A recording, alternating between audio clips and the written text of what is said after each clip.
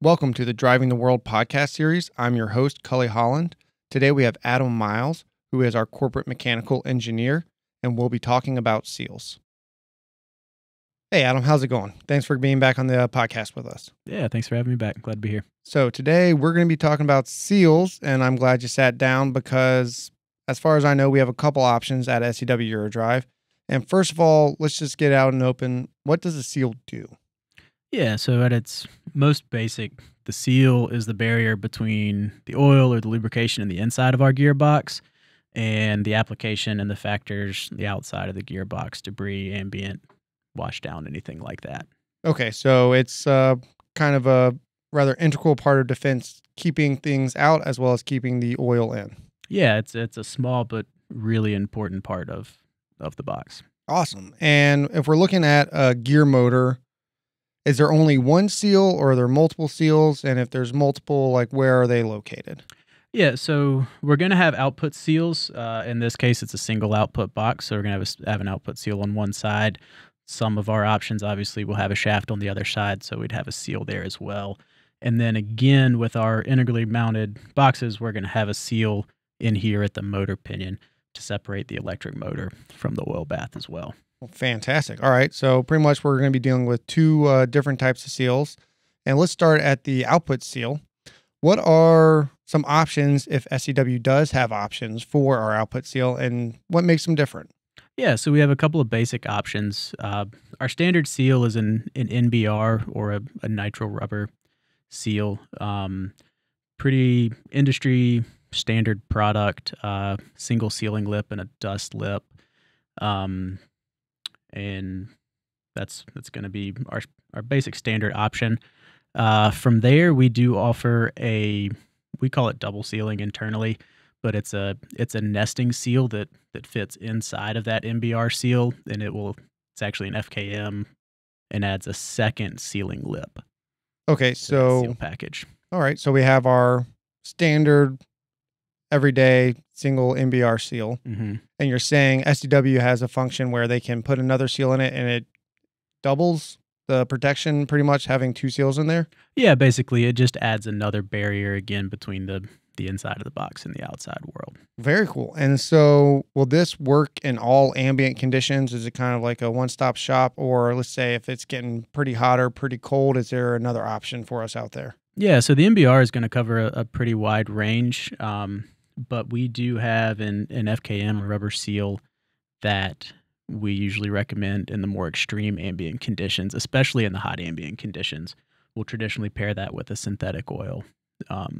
It does have a little bit of a low range advantage as well, but when we get into the extreme cold, which we're not very likely to see, the softer nitro rubber actually tends to work a little bit better in those environments. Okay, so I'm guessing pairing the FKM.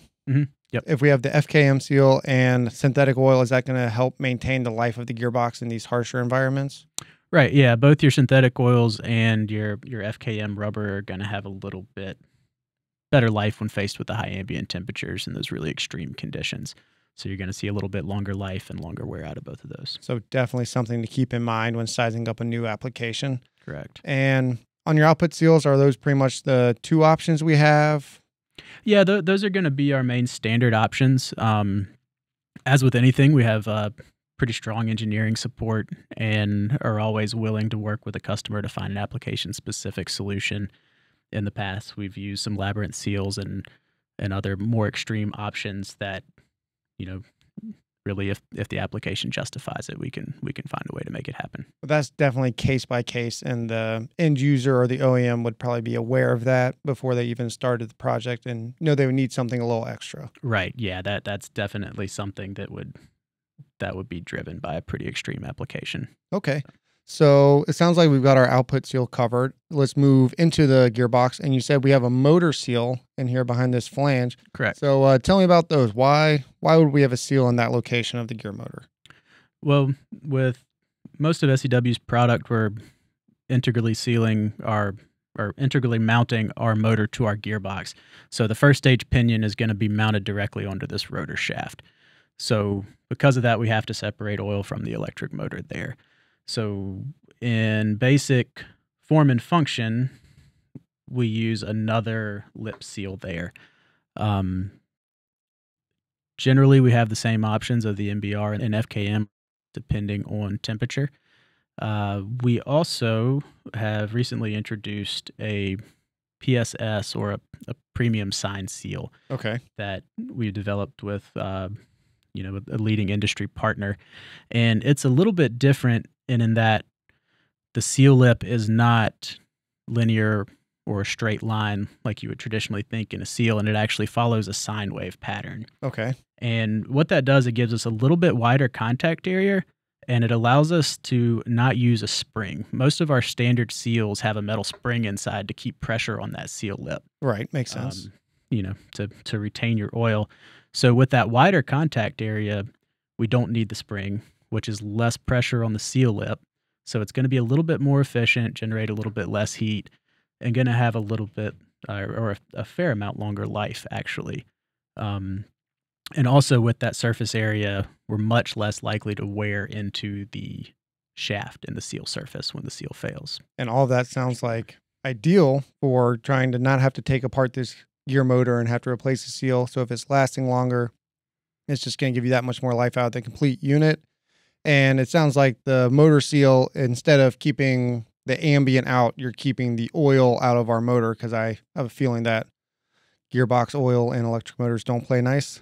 Right. Yeah, that's less than ideal. And as you mentioned, that seal's kind of buried in the machine. So putting something in there that's going to have a longer life, less maintenance interval is always a positive. So that's something we always like to hear. Mm-hmm. Well, we have touched on the input on the motor seal and the output seal. Are there any other seals we really need to be concerned about, or with further questions, just reach out to your local sales representative with SEW? Yeah, I think that covers the bulk of it. As always, our engineering support or your local sales representative should be able to help point you in the right direction. Well, awesome. So I appreciate your time. Thanks for coming back on the podcast. Yeah, thanks for having me.